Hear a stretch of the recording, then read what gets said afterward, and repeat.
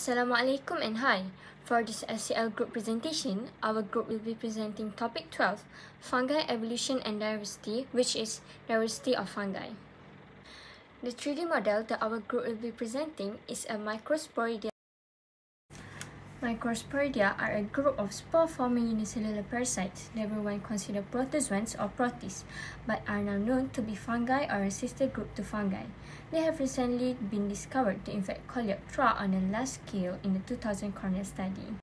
People often ask, what disease does this microsporidia cause? Microsporia disease can cause intestinal, lung, kidney, brain, sinus, muscle, or eye disease. Intestinal system that are caused by microsporidia infection include chronic diarrhea, malabsorption, and gallbladder disease. Now, let's take a closer look at this microsporidia model. That is the nucleus, the posterior vacuole, the polar filament, anchoring this, exospore called polar filament, and the lamella polaroplast. So I'll begin this presentation by explaining the background history of who classified fungi into separate groups from protists, plants, animals, and photosynthetic organisms. So the person is R.H. Whitaker, who is an American plant ecologist. Accordingly, his reasoning was that fungi are the only type of multicellular organism that is saprotrophic.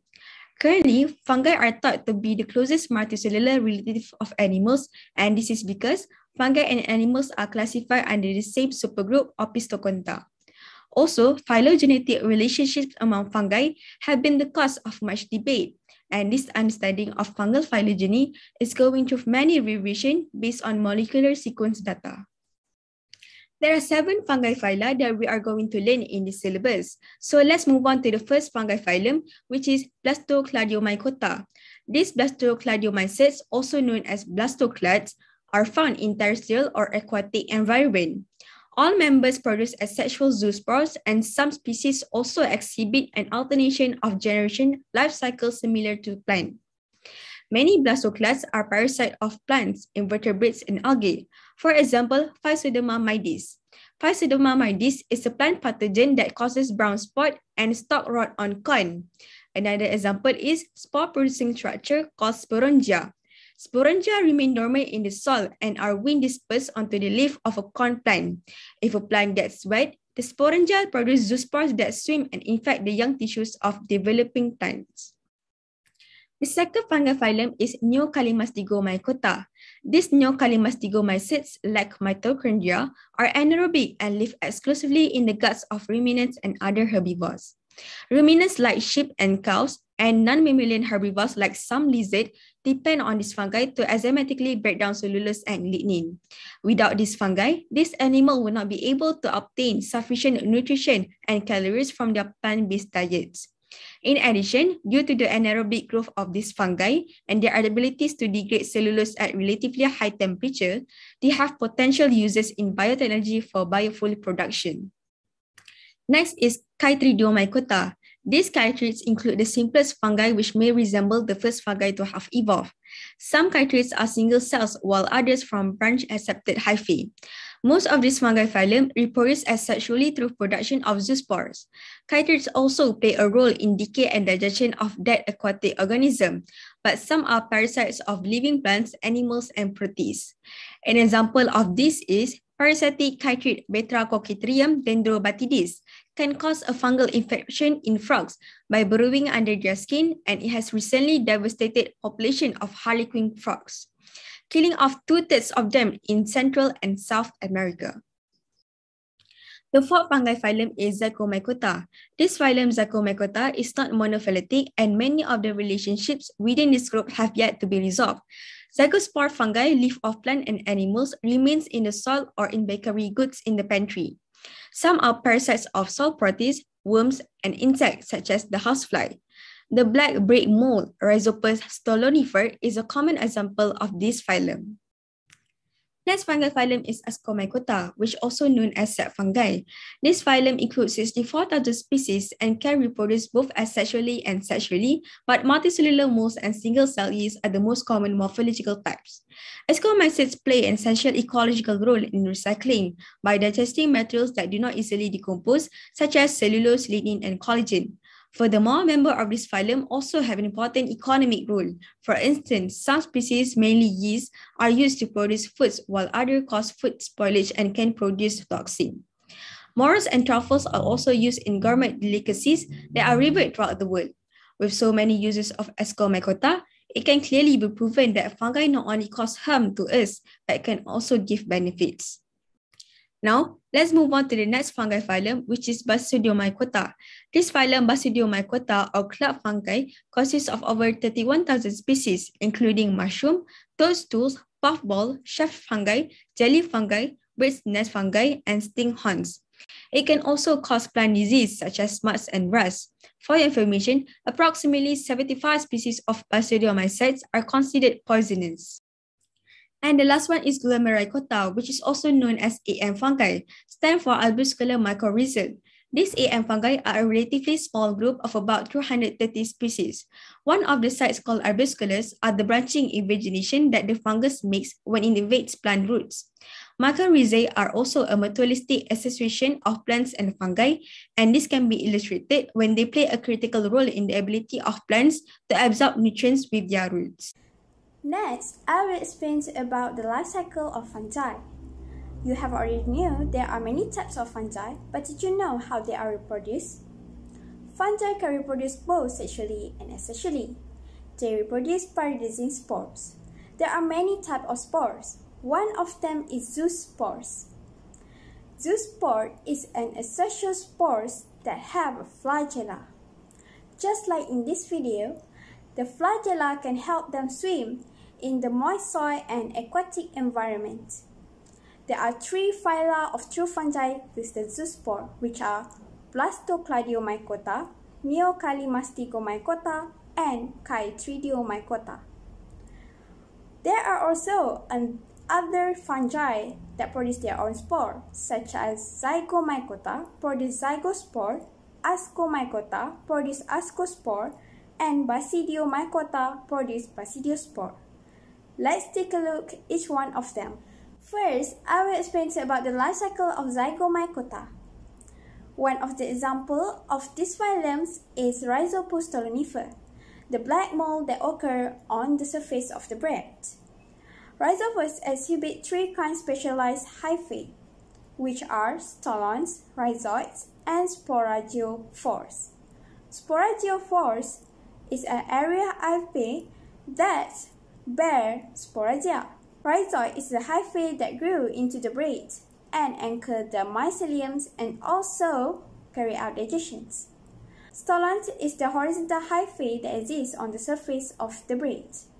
The asexual reproductions occur in the sporangiums. Sporangium will produce the haploid spore called sporagiospores. The sexual reproductions of the Zygomycota will produce a diploid spore called zygospore. It will begin when the 2 mating types of hyphae, which are plus and minus, attract chemically to one another, and then it will grow towards each other until it touch.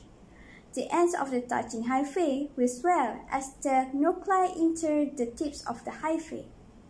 It then will produce an isolated capsule called gematogium.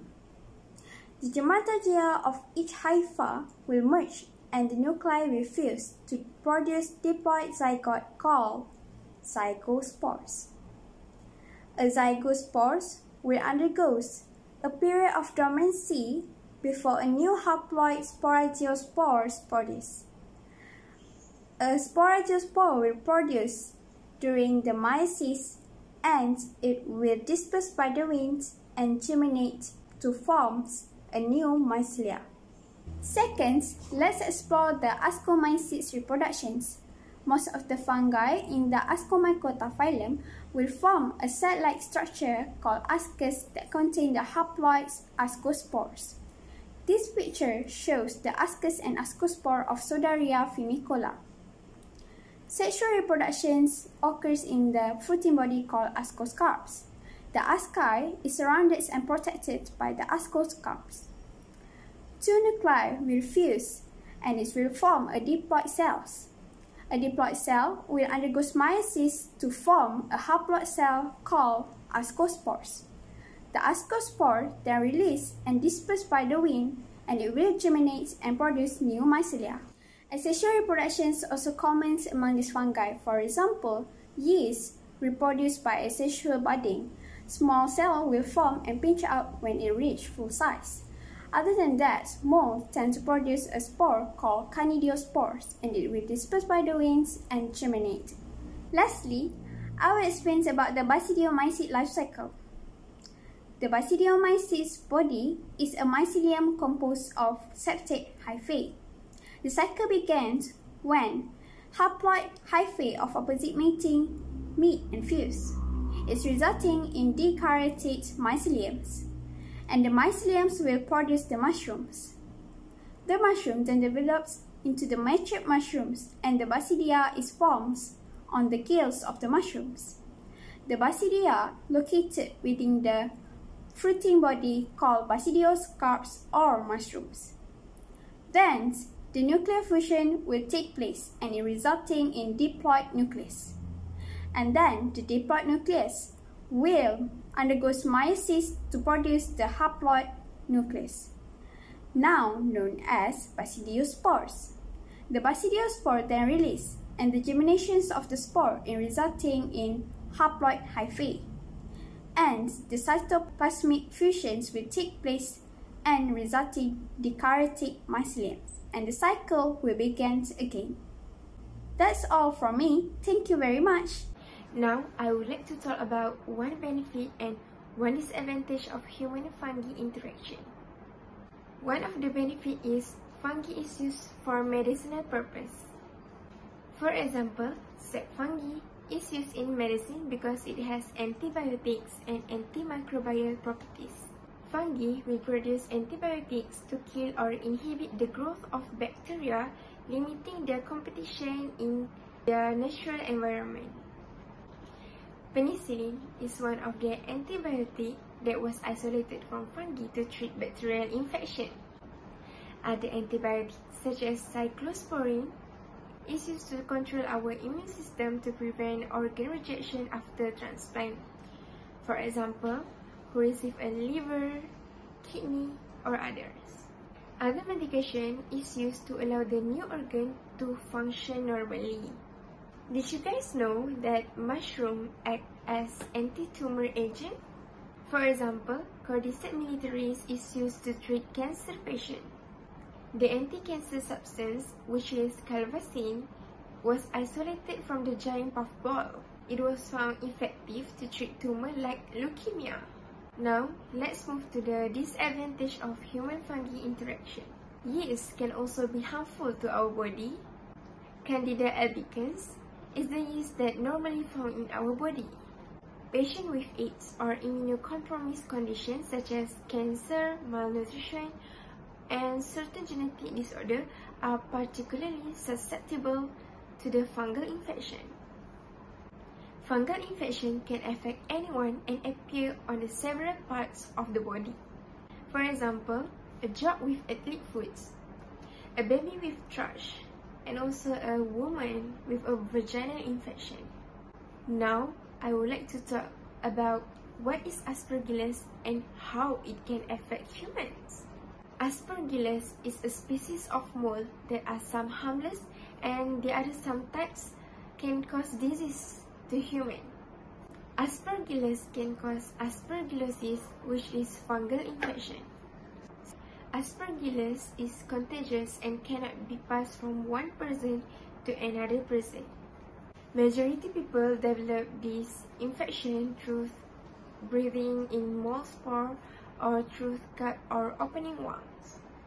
Allergic bronchopulmonary is a disease that can cause to the person that has asthma and also cystic fibrosis. Genetics play an important role of the development of the aspergillus, and this is a rare disease. So, for diagnosis, we have to do clinical tests. A sample of affected tissue will be taken to see the presence of the mold. The fluid of respiratory system or cough out from the lung can be taken to see the lung infection. So, this is a picture of the lung infection. Now, let's move to the summary. Fungi. Fungi is a multicellular, saprotrophic, and also the example of fungi is yeast, mold, puffball, and fungi has its advantage and disadvantage. And lastly, we learn 6 major fungal lineage. So I think that's all from us. Do you guys know what is black fungus epidemic? Black fungus, or what we call mucormycosis, is from order Mucorales. It's a rare infection that can cause death, yet it is surging in the COVID-19 pandemic. Aspergillus and Candida has been reported as the main fungal pathogens for co-infection in people with COVID-19. COVID-19 is not a mucormycosis disease, but COVID-19 patients are more prone to this black fungus disease. If the fungal infection can attack our lung, then it can be very dangerous to us.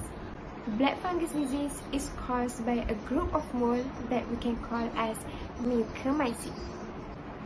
It lives throughout the environment, but black fungus mainly affect people who have prior health problems, which lower their ability to fight against the sickness or disease. This infection starts from nose and spreads to the eyes, and it will gradually paralyze the muscle around the pupil of eye, and it will cause blindness. It can also affect the brain and cause meningitis and will lead to death. How it is related to COVID-19? The people who are recovering from COVID-19 after taking the medication has lower body immune system and cannot fight against the disease, especially persons who suffer from diabetes. Steroids is used in treatment of COVID-19 patients. Steroids has a higher blood sugar intake, and this will promote the growth of fungus. Mucormycosis disease does not spread directly between humans. The symptoms of black fungus disease from human, we can see that someone nose blackening, watering, and they have dental and facial pain and coughing and also breathing difficulties. As of now, there are at least 9,000 people infected with this disease in India from usual number of 20 cases per year. Steroids is used in treatment of COVID-19 patients, which can compromise the immune system. The patients are at risk prolonged stay in the hospital due to breathing difficulties. The oxygen and mechanical ventilator, if administered, can be an easy target for opportunities of fungus. What we can see is the patient is lack of oxygen and high of iron. One more, it provides an unsanitary condition. This ideal environment can promote the growth of infection. We can prevent our body from this black fungus disease. How to prevent? First, we have to avoid steroids in treatment for COVID-19 patients. Second, we have to maintain our blood sugar and also oral hygiene. For diagnosis, we use simple nose endoscopy, biopsy, and MRI. We can also use radiographic findings to diagnose. By using radiographic findings, we can check the specification of paranasal sinus, fluid level, and bone destruction. For treatment, we use intravenous antifungal medicine followed by oral antifungal. If not treated early, surgical intervention has to be done. and it will lead to lost body parts.